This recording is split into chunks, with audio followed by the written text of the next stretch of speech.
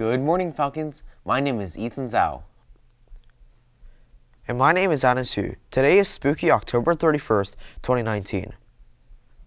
Happy Halloween, and thank you for tuning in to the scariest episode of the year.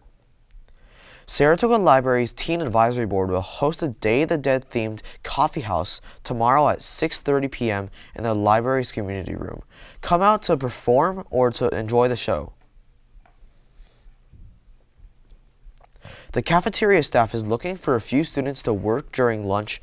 Please see Pam Carlino in the cafeteria if interested. A representative from Herf Jones will be on campus today and tomorrow during tutorial and lunch, collecting your cap and gown orders outside the main office. Trick or Treat is tonight in the SHS front parking lot from 5 to 7 p.m. Hey Ethan, you know what would make the week even spookier? Relaxing with a classic Halloween movie. You're in luck, Adam, because MAP is hosting their Halloween movie night this Saturday. Here's a quick promo.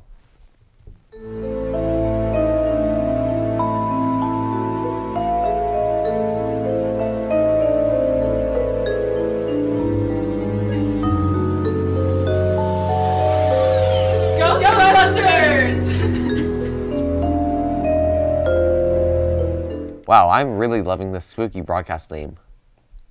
Well, the spookiness hasn't ended yet. It's time for our scariest dog of the week.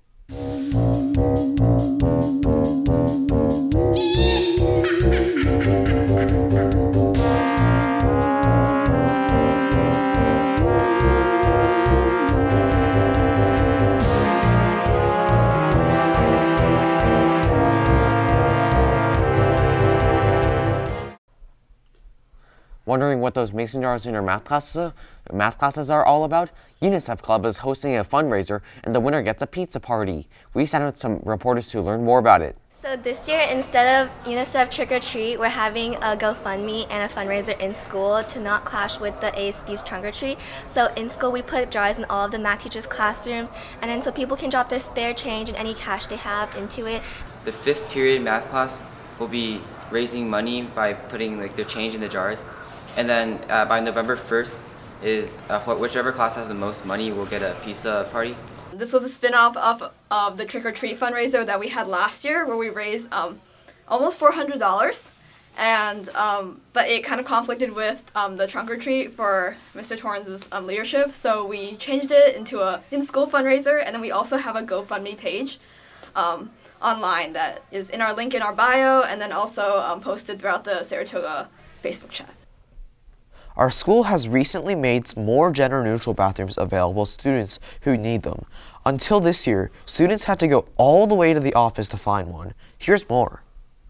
We have moved towards adding more gender-neutral bathrooms on campus due to an assembly bill that passed several years back that talks about not discriminating against students based on gender identity. And so it's the right thing to do to be more inclusive on campus, to be able to give students the options to have a safe space, to be able to use the facilities on campus by offering gender neutral bathrooms. Although students can choose to use whatever facilities that they identify with, but giving them more options is the right thing to do.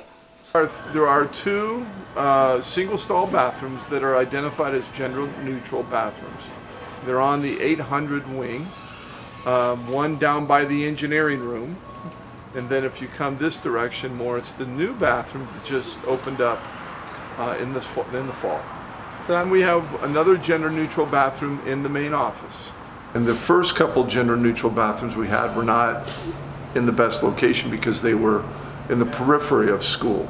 And now we have this particular gender neutral bathroom that's located right in the middle of campus. And so now that we have this gender neutral bathroom, we're trying to identify one more gender neutral bathroom. The challenge we face is that when you share a bathroom with students and staff, there's potentially some problems that arise from student use. Happy birthday today to Shi Yuan-ji and Jeanette Zhou. Well, that's all for now, Falcons. Stay safe and have a spooky Halloween. This has been Ethan Zhao. And and Adam Sue. Happy Halloween!